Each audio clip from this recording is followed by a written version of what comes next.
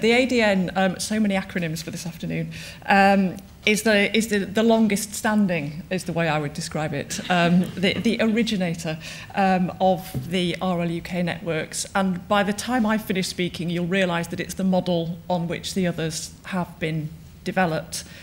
So clearly it worked. Whoever's brainchild it was got it right when they set it up. So although it's very similar to the other networks, it's also a bit different. The ADN doesn't relate specifically to the delivery of a specific strand of the current strategy or indeed previous strategies, seeing as it's old. But it addresses the themes which run throughout all of our RLUK strategies in terms of focusing on the leadership skills that we need to deliver.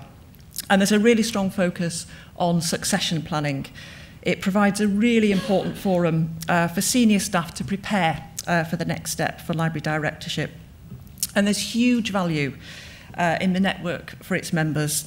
It gives us opportunities to explore the professional challenges of the day, for personal development and stretch.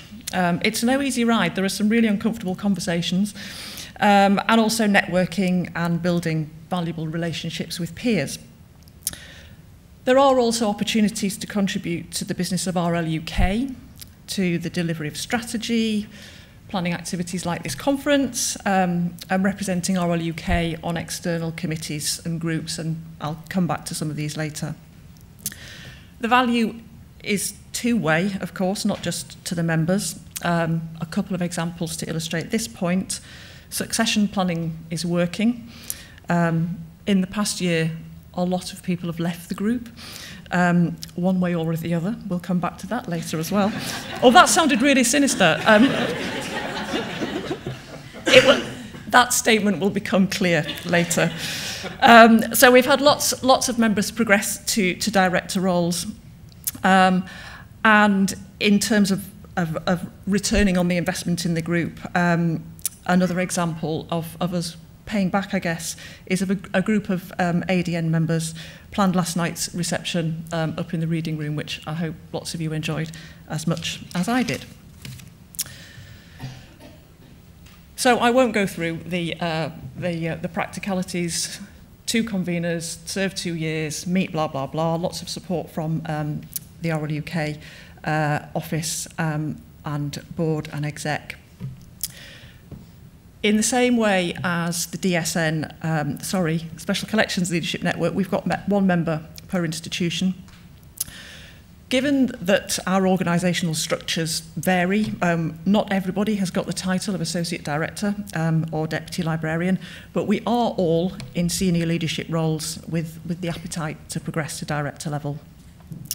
As I've said, membership is regularly refreshed as colleagues move to new jobs, change institutions, or sometimes directors will share what is actually a really valued opportunity with different members of their senior teams.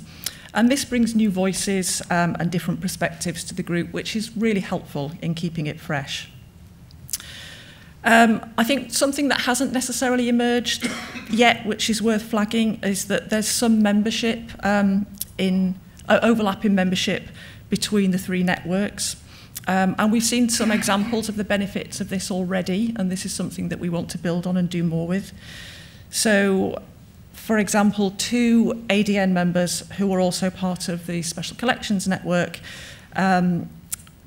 involve members of the Special Collections Network in a GIST project on digital archive collections with really positive results. So it works when we hook up together.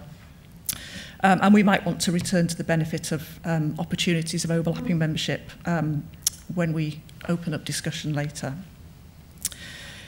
Like the other groups, we meet 2 or 3 times a year. We also aim for a geographical spread to share the travelling.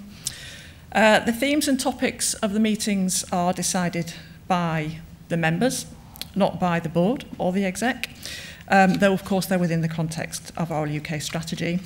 And then Christopher and I have the job of turning these ideas into events.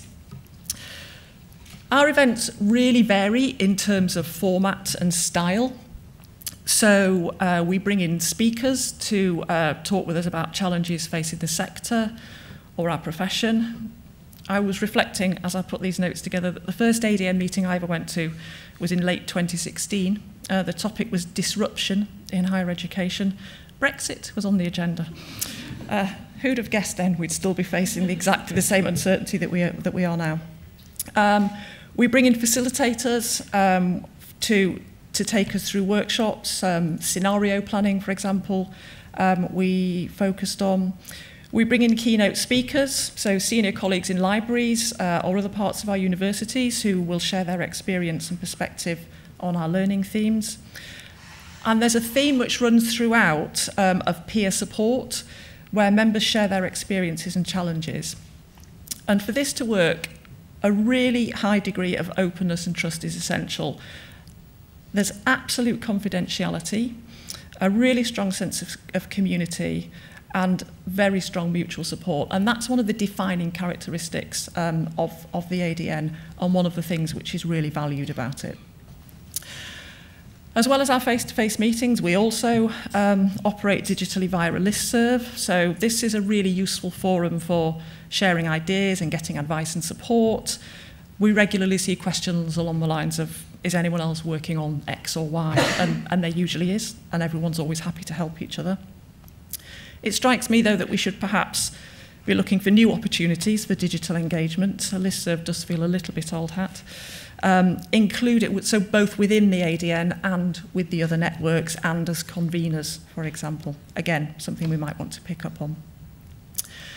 The group doesn't exist in a bubble, though, and we are serious about our commitment to contributing to RLUK business. So Christopher and I were both on the committee to plan this conference, which we take full credit for. And Christopher is the RLUK rep on the GISC Horizons group, which has just published a report on emerging technologies and the mental health challenge on campus. Just a couple of examples to flesh out some of the recent themes.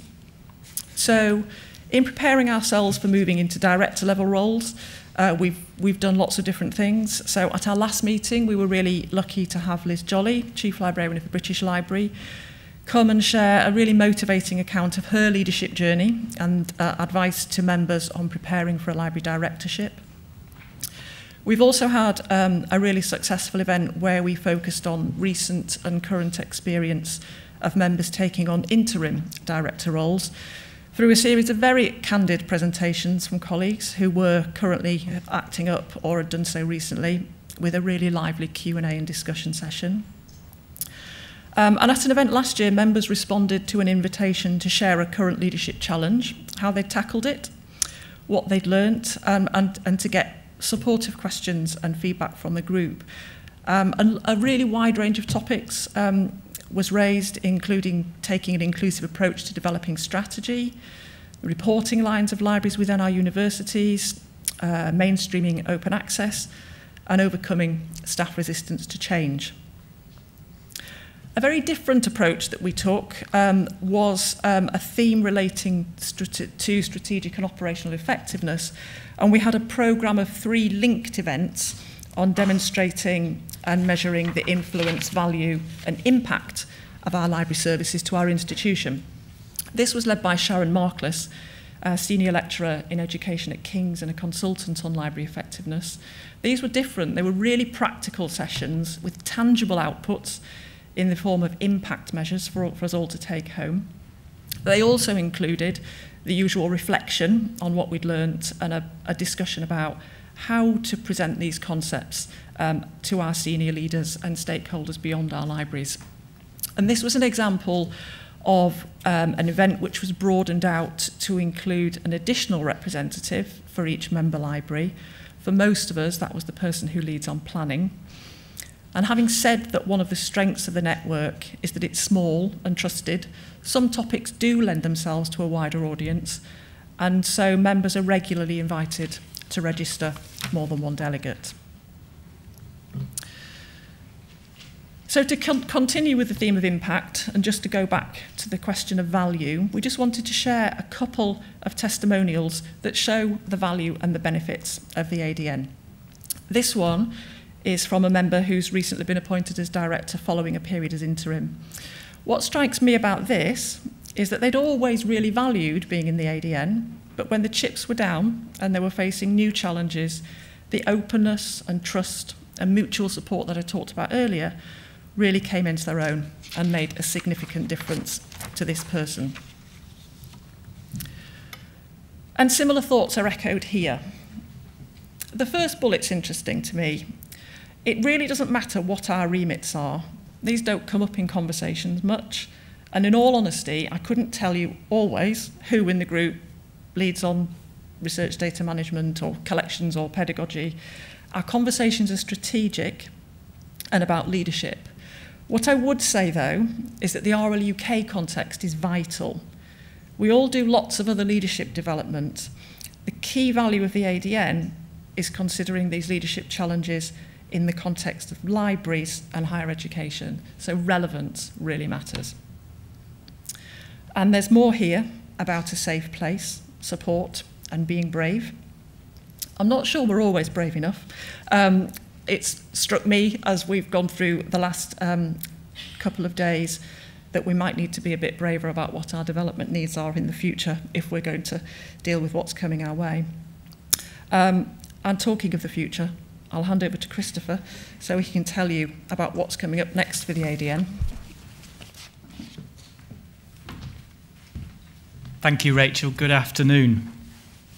So, as Rachel said, the ADN is very much, its programme is very much informed by our membership, and we are really, as conveners, co-conveners, there to listen to what the needs of the group are. And at the last meeting, which was held in Sussex late last year, we had a discussion just to start to flesh out the forthcoming programme over the next 12 to 18 months. And partly based on the sort of case studies that we discussed, the thing that started to emerge was, as an ADN, we'd invested a lot of our time in thinking about ourselves, aspiring to become library directors, our own leadership development. But it was also important that we started to think about the pipeline and about the teams that we head up, and the development of those teams and the leadership capacity and capability within them. So, and that also was combined to some degree with discussion around culture and changing culture in these uncertain times. So we are planning our next event to be around the theme of empowerment particularly of our direct reports and our teams, in the hope that this will stimulate thinking about broader cultural change. So the event's going to be held in Manchester next week, and we've been working very closely with Jan Wilkinson, who will facilitate that event. As many of you will know, she's director of the LIBA Emerging Leaders Programme, and that proves to be a very exciting and an interesting programme that we've got. I think more generally the members of the network are interested in culture and culture change, and there's been a lot of discussion about the culture of research libraries and what this should look like as digital scholarship becomes more pervasive, and I think that's a theme that we're probably going to be picking up in the next sessions this afternoon. Perhaps where we, and actually there were some parallels with what Judy was saying earlier around teaching and engagement with students. We're very aware that RLUK's focus is around research, but increasingly, particularly those members who come from a university background, the theme is very much about research-led teaching and research-led education. And that's the focus of many of our institutional strategies. So that there's been quite a bit of discussion about that among members. So not just thinking about students as consumers of the outputs of research, but actually as students as active researchers themselves. And ultimately, of course, they're part of the pipeline of future digital scholars. So we are considering how we might shape an event around negotiating that interface between education and research strategy. But as Rachel said, really what we want to do is to consider all this within the framework of the RLUK strategy, alongside other themes and other topics that members might bring to the table. And I think the question is how we bring the two together. And then the next one. So Matt Greenhall, as our exec contact, came to speak to the last meeting, really just to introduce the implementation plan for the RLUK strategy, which has 4 key pillars, which you'll see here: engage, deliver, collaborate, and advocate. And much of what RLUK is seeking to achieve is really about influence and advocacy, as well as the tangible projects and actions that you've been hearing about. So soft skills, we feel, are perhaps one area where the ADN could have a particular value and role to play. How do we develop ourselves as leaders in changing environment, but also those skills of our teams, and achieve wider influence within our organisations? And I think one of the strengths of the ADN is that the broad range of roles, Rachel referred to this earlier, the broad range of roles represented within the network, representing the totality of what research libraries do.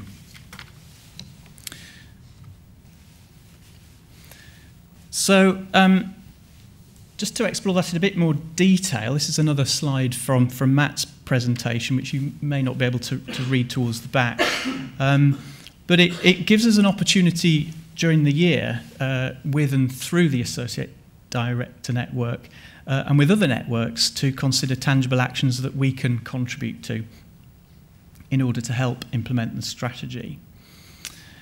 And here are some themes that we could start to explore collaboratively. One, for example, diversity and inclusion. We heard a lot about that yesterday. Diversity of our workforce, of the communities that we serve, and also of our collections.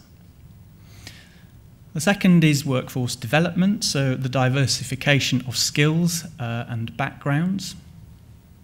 And then the third is leadership at all levels to meet future challenges. And so there was an invitation from Matt for us to work as an ADN throughout the year to start to think about how we might contribute to this strategy. So I'm just going to close by offering some potential ideas for collaboration between the different networks, some straw person suggestions, if you like, of where we might become involved. The first is around content, and this could broadly include scholarly communications, research outputs, publications, intellectual property, unique and distinctive collections, both and analogue and digital content, and particularly advocacy around developing institutionally inclusive collection policies, so moving perhaps beyond UDCs. The second is the community of researchers who create, use and share content. How do we collaborate as RLUK to really understand what researchers need? We heard about that from Tom Hickerson yesterday, and of course we had the great presentations from the British Library earlier today. Are there things that we could do as networks to continue that work? The environment within which we work, as Rachel mentioned, a lot of us are involved in sort of the planning and resource allocations within our services, so the organisational issues, technical, financial and so on. And how can this be used to enable development and transformation of services? Be it that workforce development and diversity, demonstrating value for money, which we've already looked at within our own network, and impact, including across interdependent research and teaching agendas. And finally, the skills we need to be more effective. So particularly leadership skills, advocacy, an example of that might be around open monographs, culture, change of open scholarship within and without our services. What's the level of leadership confidence, for example, and how do we work together to ensure this? A thought that we were having just before the presentation, reflecting on Gwenda's talk this morning, is something around crises, dealing with calamity, dealing with those really serious situations. Are there experiences we can share across networks? How do we support and develop the next generation of leaders' ability to shape scholarship?